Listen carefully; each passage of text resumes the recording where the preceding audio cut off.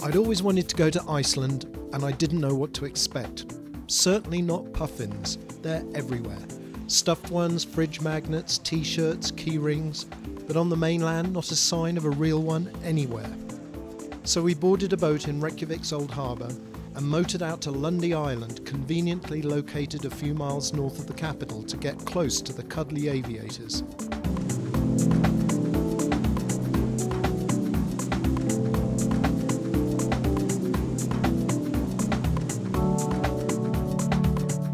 Stupidly, I was expecting a craggy and picturesque spot, but Lundy Island, which means Puffin Island in Icelandic, is really just an unremarkable lump of land a few feet above the cold Arctic waves.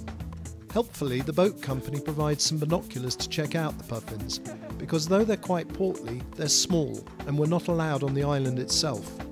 So while everyone else shuffled to the front of the boat, I made friends with this seagull, shot the Icelandic flag flapping in the breeze, and enjoyed the ride back to the capital. It's a fine way to spend the morning.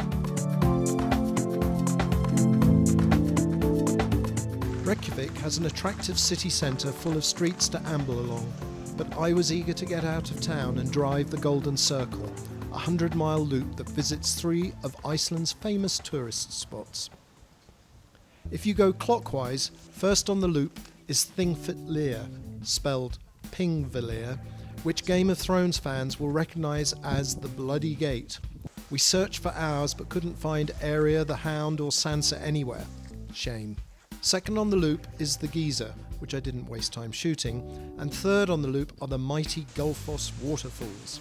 Perhaps they're not quite as mighty as Niagara, but they're certainly spectacular. However, this is a long way to come to see water tumbling off a cliff, and what the camera doesn't show are the hundreds, and I mean hundreds, of selfie sticks all waving in the air and trying to gouge out the eyes of any unsuspecting falls watcher. Back in town we struck gold and found this place. It's the Icelandic Punk Museum, and it's located in an old public toilet under the street.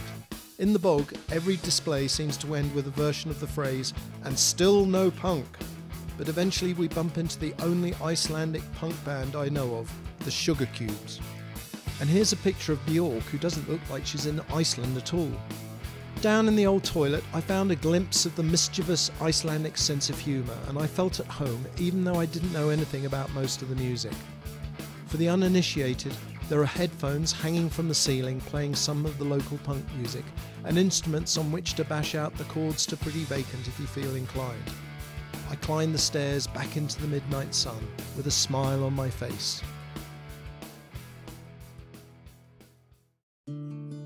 Eager to see more of the island's scenery, we drove towards Hervalfjorda to visit a sheep farm.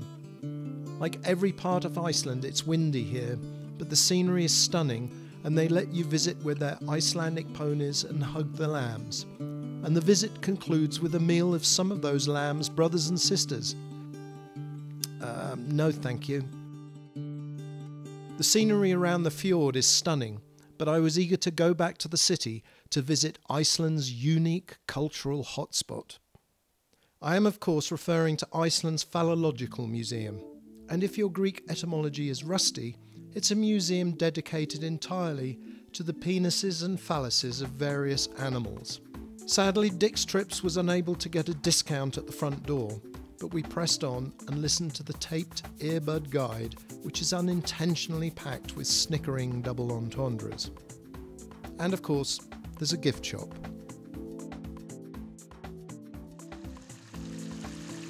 Next time we're in Iceland, we're going to venture further away from the city and perhaps do the 5-day circuit of the island in one of the motorhomes you can rent out by the airport.